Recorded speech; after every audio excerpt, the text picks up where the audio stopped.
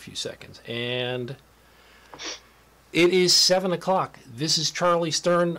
This is Red Blue Talk. My channel is all about how politics and government impact people's lives. And I'm trying to reboot this show right now by having more guests on more frequently. And let's just get right into it. Welcome to Damon Maher. Welcome, Damon, to Red Blue Talk. Charlie, it's great to be here with you. So Damon is a member of the Westchester County Board of Legislators. You've been on there since 2017. I guess this is now your second term. They're 2-year terms on the board? Correct. You got 17 members. So you have 16 colleagues, and I guess now you're not a freshman anymore. There's so much I want to talk with you. I appreciate you coming on the program, but give us a little bit of background about your experience on the County Board of Legislators. What brought you to that experience? Well, so 3 years ago I was 61 years old. Had never run for any public office before. I'd been on the library board, which we have an election for here, but not the serious big time elections. And I was always one of the ones working as a Democratic district leader for a number of years, trying to recruit people to run, and particular seat that's this district, which is most of New Rochelle, and it's all of Eastchester and Tuckahoe, had been held by a very conservative Republican for quite a while, and put up all sorts of candidates to try to beat her. And what was her name? Sheila Marcotte. Okay. Long time hard worker, but just working hard on the wrong things from my point of view. Very closely aligned with Rob Astorino, the county executive at that time. And so 2017 came around, and I was working, trying to recruit all sorts of people who had better name recognition than I did, and better source of funding, and knew more, just better, known better, and better, honestly, speaking presence and all that sort of stuff. And that wasn't happening. And meanwhile, I was getting pretty upset about a couple of issues, specifically the gun show in Westchester County Center. I found that very offensive that they brought back that show, with thousands and thousands of guns being displayed and sold in what's supposed to be one of the wholesome venues for families there. Circus and the reptile show and the Harlem Globetrotters and that sort of thing, under the umbrella of the county parks department. And I think it just didn't fit the mission. And Sheila was a very strong supporter, Second Amendment trumping everything. And by the way, Trump is a good word too, because she was a Trump supporter in the year after the Trump election.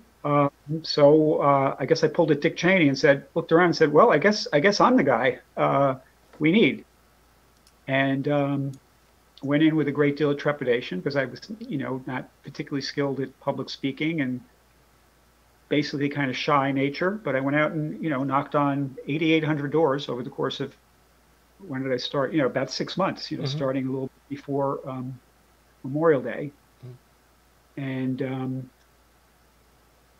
got known for that. So I got a lot of good support within the regular Democratic Party, and then the Indivisible movement, which was blossoming at that time in reaction to the Trump election. Right. And I have to honestly say, I think I'm pretty good, but 99%, not 90-95% of the reason I won was because we had this great blue wave in reaction to the Trump election the year before. And there's been a wave of people. That's why it's a wave, right? Because you're not the only one. There are a whole bunch of people at every level, from school board to city councils to Congress to county boards of legislature and state legislature people that came along in that 2017 wave. I want to double click on that. You said that you'd been active as a Democrat before, as a Democratic district leader, and you ran for library trustee, but there was something different going on in 2017, and there was a rising progressive movement. You alluded to Indivisible. So Absolutely. tell me a little bit more, like, what does that mean? What is it? I always thought I was progressive, but I never thought of it as a movement. And what does it mean to be progressive? Well, first of all, the Indivisible movement, to a great extent, arose as a reaction just to the whole Trump persona.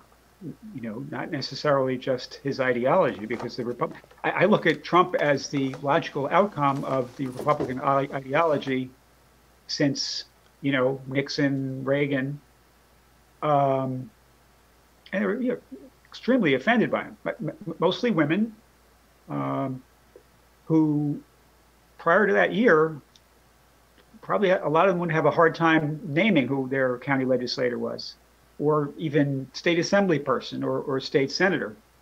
And well, very smart people who got up to speed very quickly, Mm-hmm. and hard workers, uh, who helped me immensely in many ways. And progressivism, says that there are things government can do better than uh, business.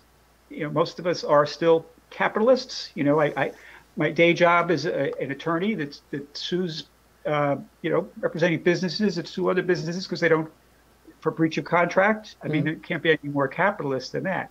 Mm-hmm. But we see that there's a role for government in overcoming certain inequities, that excesses, that have arisen in this system. Mm-hmm. And I think that's really the more general way of putting it. That we think government can be used for good in some areas to make people's lives better, and bring a more just and equitable society that we all want to live in. So tell me about that gap between you referred earlier to, I don't remember your exact words, the Democratic Party versus Indivisible. What's that all about in Westchester? How does that play out? I think it's sort of been a jolt of energy, fresh air, Mm-hmm. um, and it's sort of a winning attitude too. I mean, we had for so long Democrats in Westchester County have had more than 2-to-1 advantage over Republicans in registrations, and yet Right. we didn't control the county legislature. We didn't control the county executive's office for 8 years. Mm-hmm. In my own district, it's most in national elections and even state elections, it's a Democratic district, but Democrats were just not getting out in the odd numbered years for these local elections. So now it's 2020, and And they are, but now they are, right. So now yeah, you've got a county executive who is a Democrat. There was a Republican. He's now a Democrat. You have 17 seats. 16 out of 17 seats on the county board of legislators are occupied by Democrats. And then the question and there's becomes, well, the other one is registered conservative. So zero Republicans on a 17-member Westchester County board. I mean, that's, Charlie, you were telling me you grew up in Westchester. I mean, that if you'd said that 20 years ago, or when I was a kid, 50 years ago, or 40 years ago, whatever, when Republicans dominated, to a large extent, that's when Republicans, there were Rockefeller type Republicans, mhm. and Javits Republicans, kind of a missing breed now. So And it's kind of an extraordinary time. it is extraordinary. Do you think that pendulum could swing back without Trump?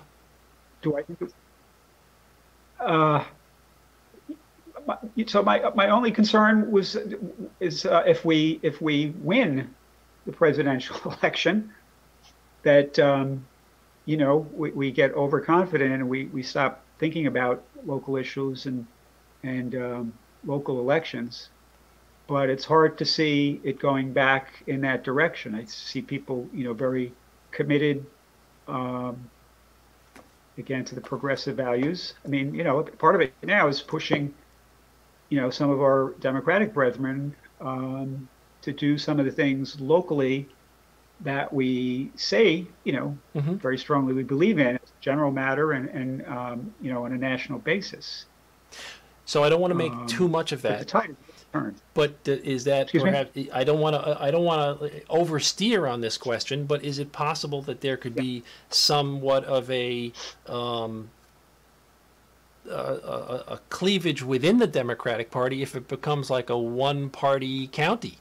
And are we seeing early signs of that in the 5-12 votes that we've seen on the Board of Legislators?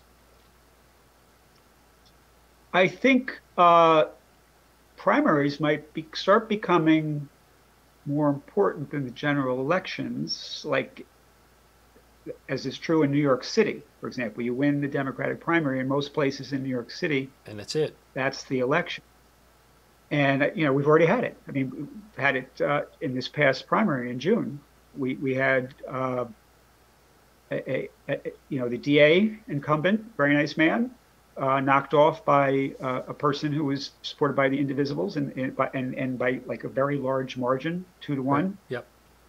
We talked earlier, before we were on, about Jamal Bowman beating, stalwart Congressman Elliot Engel, Hmm. and my friend Mondaire Jones, just north of here for that congressional seat. I think he was the best progressive candidate in that race, and the people, there were other candidates. That was one with 7 or 8 candidates. Yeah.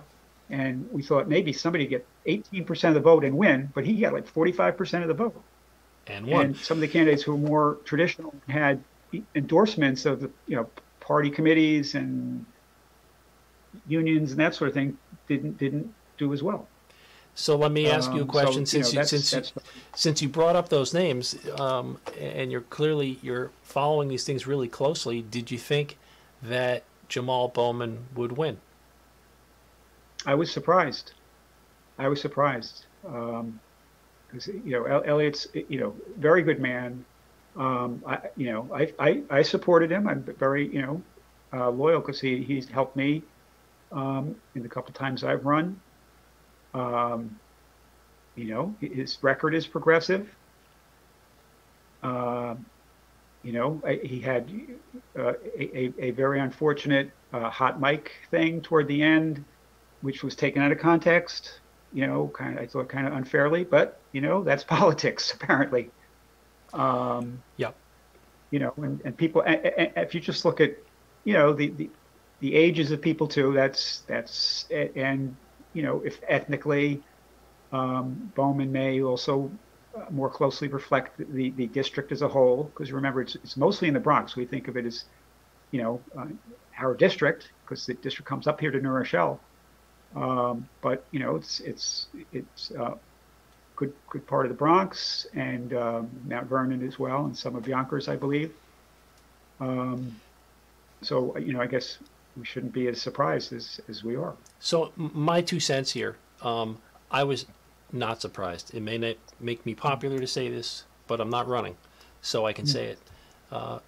I was not surprised that Jamal Bowman was successful in that race. I was surprised that it took so long for his success to get into second and third gear. And it wasn't the hot mic. We're operating. My view of this was that we were operating in such a charged environment that a long-term incumbent had a significant liability that it is possible to overcome. But I didn't see the Angle people doing anything to modernize their approach to campaigning.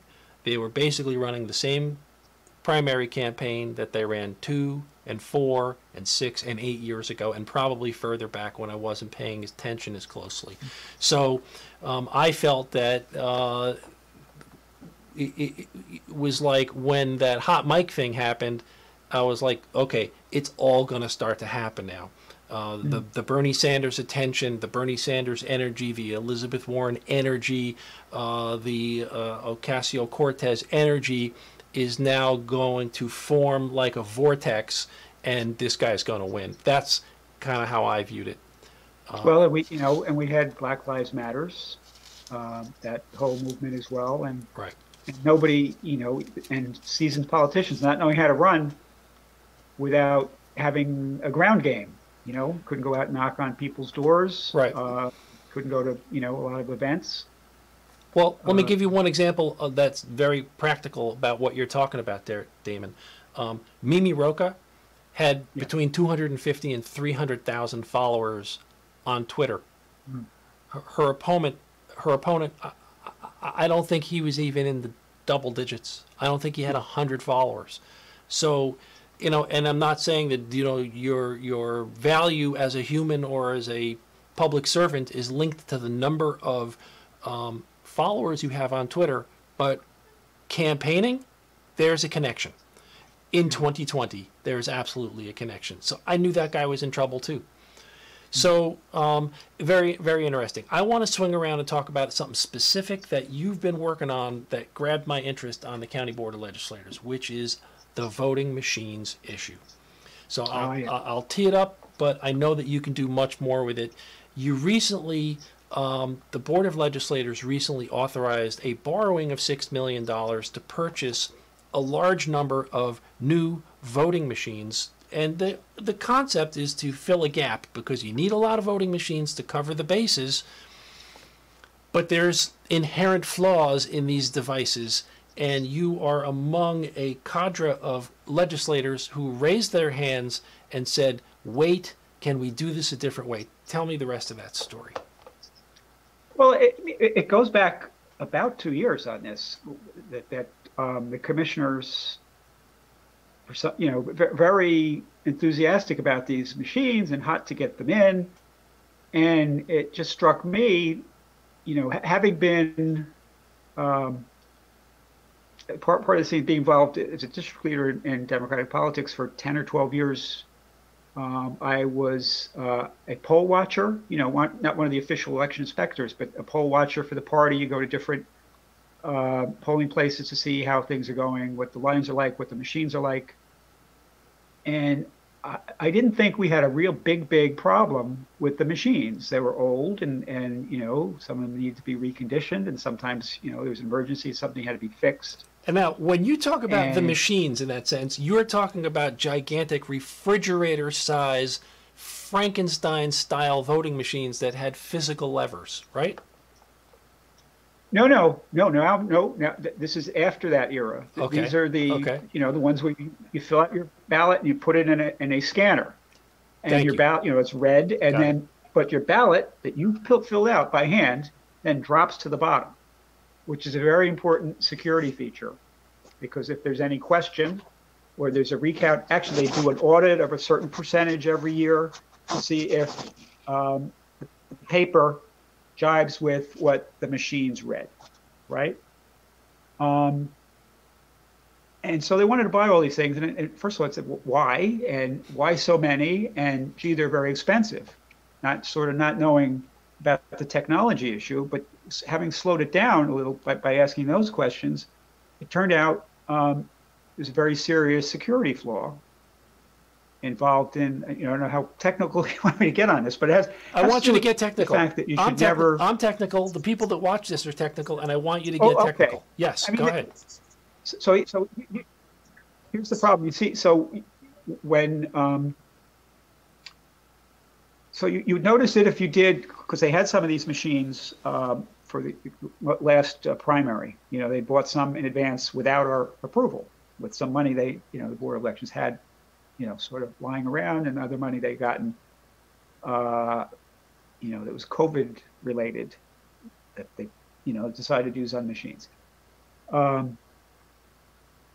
They have the capability. This one machine has the capability of printing the. Well, okay. So when you go to one of these places now, they don't. One of the early voting, they don't have the sheets that the tear out anymore. That have the ballot. Mm-hmm. What happens is, when you go to one of these central locations, your ballot might be different. What you're voting on is different, maybe from the guy in the line behind you, right? So based on who you are and what district you're in, they then print out a ballot. Just for you. Right? Just for you. You make sure, you double check, I guess, to make sure it looks like you're supposed to be for the people you're voting for. You fill it out by hand, and then you feed it into this other machine, a scanner, and it drops to the bottom, and you have the paper. Okay, the problem is, in order to create something that is, take your time. Whoops, falling over. No, it's the fun of live TV. No, because I've got another phone which only gets prank calls and spam. It's a crank call phone. So you get a dynamically dynamically generated ballot. Go ahead. And so, in order to have a new machine that fulfills the requirement that you have compliance with the ADA for people with disabilities, this has it's built in the marking device. It's a hybrid. In other words, it both can be a ballot marker, and then immediately that piece of paper goes in and scanned and goes down. The problem is it could be the software can be hacked so that it can be programmed to put an additional mark on the ballot after you have filled it out and put it through. Okay, time out for 1 second. Time out for 1 second, because I want to explain something here that maybe in a slightly different way than you just expressed it. You're talking about a multifunction device. This voting machine is it's almost like a multifunction copier in the sense that, like a copier, can both copy and scan. Well, it turns out that this voting machine that they're recommending has a single paper path, and on that single paper path, the device is capable of inserting marks for one purpose, but it is also normally used for just being a scanner in which the ballot runs through the path, is scanned, tabulates the results, and shoots the ballot into some other location. You may know more about it. Take it from there and tell me why this is such a flaw. So it's still going to go into that machine, right? And the argument is, well, gee, all voting machines can be hacked in some way or another. But because you're talking about your basic auditing device, the most important thing is the piece of paper that the low-tech part is the best part of security, right? That you've filled out your ballot by hand. And if it goes through a single function scanner and it goes to the bottom, they can open that up and they can count the, as I say, they take a sample, or if there's been some malfunction or something looks funny about, the totals involved, they can take your actual piece of paper out and start counting them, right? Yep. But in this situation, it may not be auditable if a program has put additional marks on that piece of paper that goes to the bottom of the machine. And, and their election law, voting machine experts from, you name it, Princeton, Georgia Tech, I think Cal Berkeley, who have spoken quite a bit on this and are very active in trying to stop this, because it can be, the program could be written sophisticated enough so that it puts an extra mark so that there's an overmark, for an overvote, which cancels out the vote if the original vote was for somebody that you didn't want, or it seeks out a race that you didn't fill in the blank for, and it fills it in with your candidate. Right. I'm told it can be sophisticated enough so that it can spit out the right color ink, that it can mimic the kind of mark that you put. Some of us fill it in very carefully, some spill over the little oval, some don't fill in the whole oval. Right. Understood. So let me insert some footnotes here.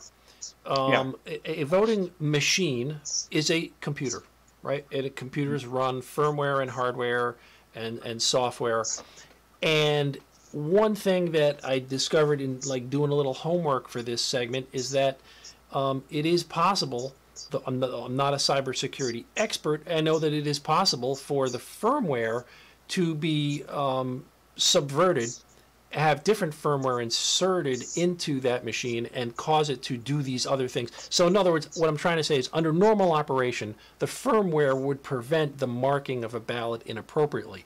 But if the firmware were somehow hacked or subverted or reinstalled by somebody intending for the machine to work other than the way it normally is supposed to work, it could have all these other effects. And I would add one more to you. I've had my eye on this voting machine problem for a couple of years, and I saw this with my own eyes. So I saw a YouTube video a couple of years ago. So the data that these voting machines collect is stored on removable media. Everybody knows what removable media is. It's something that looks a little bit like this, right? You plug it in with USB and it's got memory inside it. And they were using SD cards on this particular brand. And I'm not saying this was the brand of voting machine that we use in Westchester. It probably isn't. But I saw this demonstration and it was compelling. An SD card was used to store the results data from the entire day's voting, and it was stored in what's called clear text. Clear text means characters, numbers, and letters that you and I could normally read, as opposed to machine characters or non-human readable format. So this data is stored on the SD card. So it was possible to remove the SD card, modify a text file that might say, Maher 55, Stern 35, and somebody could change it and say Maher 55, Stern 65. I win the election, you lose the election. All they need to do is insert that chip, that little SD card, back into the machine. So the point is, that machine, they said, was not hackable because that SD card was not accessible to users. But in reality, I walked into my own polling place and saw a machine where the SD card was totally accessible. Now, I'm going to assume goodwill that the SD card on the machine that I was using does not contain machine readable data, that it would not be stored in a text file format, that it was not accessible, that it was encrypted, blah, blah, blah, blah, blah. There are lots of sharp edges on software and firmware that run these voting machines. It's a tremendous source of concern. Let me go back to County Board of Legislators. Again, that's why we go back to the paper ballots. Pretty much the pure touch screen thing where there's no paper and you just do it as as you would do a bank transaction, for example, and you can get a receipt or not get a receipt, but there's no hard copy of anything that you actually put your hands on, and that's the way we can do the audit and see if there's something amiss with how things are recorded electronically. Tell me where it landed, though, because I watched a video from, I think must have been early 2019, where you had a presentation by the election commissioners, and there was actually a product demonstration by the company that makes the machine, and they were trying to tell you, well, you have, your choices were limited to one choice, because there was only one voting machine at that moment of that decision that seemed to be certified to work in the state of New York. How did that land, and do you find yourself frustrated by the situation of being presented with no options? Yeah, well, the machines we have are still certified, and they are still running. There were options involving buying the printer. They're selling, so you could do the ballot printer for about $4,000 a piece. You can do the straight scanner, $4,000 a piece, and these hybrid machines, they're first presented to us at $14,000 a piece. So do the math there, and they still have them in stock somewhere. And interesting story is that Nassau County, we believe, still has a whole bunch of these in stock that they used for 1 year. 10 years ago, they used them 1 year, so they're certainly hardly used before they changed over to another system for whatever reason. And well, it was when they changed party rule in Nassau County, which you wonder when a new vendor is brought in just because there's a new new party in control. But that sounds terrible. That sounds terrible, yeah. Damon. Well, the other terrible thing is, that's a concern that people have raised a lot. Of course, is the fact that the two co-commissioners of Board of Elections are respectively the chair of the Westchester Democratic Party and the chair of the Westchester Republican Party. Is that going to change? With all that, is that going to change? I think so. Because I think there's a very good chance. Well, they have a term. We elected them to a 4-year term. The current as commissioners of the Board of Elections, so their term goes out to 22 or 23. But we have a convention in the Democratic Party of all district leaders coming up next month with regard to who's going to be the chair of Westchester Committee, and there's, I think, a good chance that it's going to be a different person. And the people who are challenging say that the two jobs should be separated, and they're certainly not going to take them. They're not going to take job of commissioner. And will that prospective? The only way they can be removed at this point is if the governor finds that things have gone so horribly wrong with our elections. So that's kind of a big story to bounce a county chair. Are there the votes on the committee to do it? I haven't counted them all. There was an article today's Journal News. Mark Longariello does a good job of covering the Board of Legislators, so you can see it at the Journal News or lohud.com. I know there's a lot of support for the two other candidates. There's another candidate I think does not have a lot of support, but unlike those primary elections, this has runoffs. It's one of those convention things where you keep going until somebody gets a majority on different ballots. Each ballot, I believe you knock off the person who comes in last gets knocked off for the next round until you do enough rounds until somebody gets 50% plus one vote. And unlike the primary system. Yeah. Which again, technologically we could fix that too, right? With preference voting, you rank order your preferences to do an automatic. So really quick, would you fix it that way, or would you fix it with a runoff election? I think if we have the technology, a listing. People would have to learn how to do it, like anything else. It's going to cause a lot of questions and delays, probably, with people trying to figure out, what they're doing and it being explained to them. Right. Well, Damon, it's very interesting because, I candidly, growing up in Westchester, I never thought that much about county government. I went to Saxon Woods Pool a couple times. I went to the county parks from time to time. I never really thought that much. I thought maybe, and then when I grew up and I started paying taxes, I complained about it like a lot of other people, and I thought, maybe this county government doesn't seem like a very important thing. But you know what? It runs the elections. It runs a health department, which is suddenly an extremely critical thing. Used to run a hospital system. I guess don't do that anymore.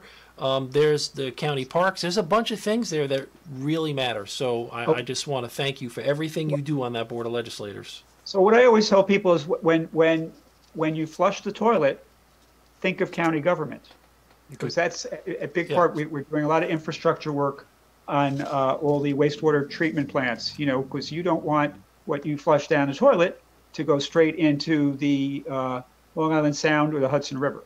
And it goes to a county facility. Yeah, and there's been a backlog of work that needs to be done. Even as a layman, you can look at the pictures and see, man, that looks like something out of the 19th century quite often that we're looking at, and needs to be modernized and more energy efficient. We look to that all the time. There's energy to be saved and generated, in anaerobic digesting of your waste, and just great stuff. Capstone question: do you think Westchester County government works well enough to run a school system? A school system, it would never happen. Everybody wants their own. Same answer with police, for example. Nassau County has one police force. People just historically, have their own way of policing in their area, and the different school districts. That's not to say there could be some sorts of shared services where you're saving money. There's a consortium that involves police, Nassau, Suffolk, and all the 43 different police departments, I guess, in Westchester to buy police cars and other equipment. And there's, more room to do like back office stuff. And I think, maybe even, this controversial pretrial discovery stuff on a more centralized basis. But, it's not realistic. Damon Maher, thank you for spending a little time with me today. I'd like to hear more from you, and I hope you'll come back and be a friend of the show. Thanks again. Anytime. I like what you're doing. Alrighty then. Thanks, Damon. See you next time. Thank you. All right, that's it, folks. This is Red Blue Talk. Tomorrow night, my guest is Asha Castleberry Hernandez. She ran for Congress in the 17th Congressional District recently, didn't make it, but we're going to talk to her about a whole variety of local and national issues.